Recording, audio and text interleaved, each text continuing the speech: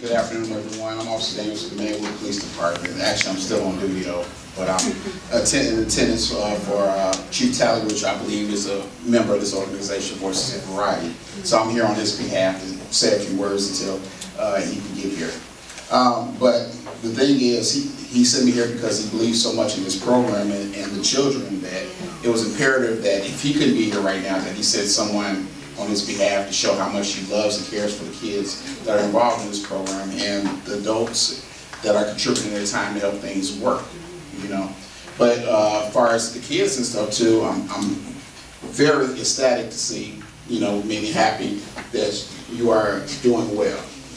Just for the time being here, everybody has greeted me, been nice, cordial, just perfect little women and men, you know, and shaking my hand, just everything, proper etiquette, everything was good. So I'm happy to see that coming from Maywood, which is a western suburb of Chicago, to see that children from the city are just so well and proper mannered. It pleases me to see that, you know. So, but I wish y'all continued success and stuff too, and just remember that the children involved in this program, that if for some reason you feel that your environment is bad, or you feel that you come for nothing, that does not define you as a person. Just because you feel that you come for nothing doesn't mean you have to be nothing. You can be whatever you want to be in this world. That's right. There is no limitation on you. The only person that can limitate you in this life is yourself.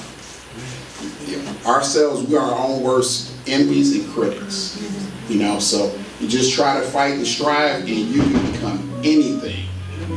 You know, so like the detective said, you know, just don't put yourself in the category if somebody else tells you you have to be this. No, you don't have to be that. You can do whatever you want to do. You just sometimes it's a little hard to do certain things, though. But with hard work, dedication, the right friends, so you got to keep mindful who you hang around too. You know, so you want to be around people that are positive instead of people that are negative. Because negative people bring you down, positive people will help you ascend and help uplift you. You know, so just be careful around with your friendships and relationship as you continue to grow as a person, as a human.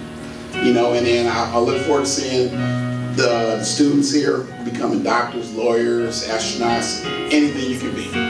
Because, you know, especially being for minority base too, like give an example, one of the friends of mine coming from Proviso East, which is our main high school out there. He works for NASA. Not only does he work for NASA, which is supposed to be smart to smart, he teaches at NASA.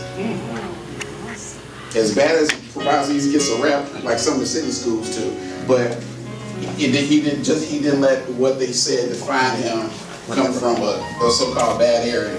He's actually aspired to greatness. So I wish y'all continued success.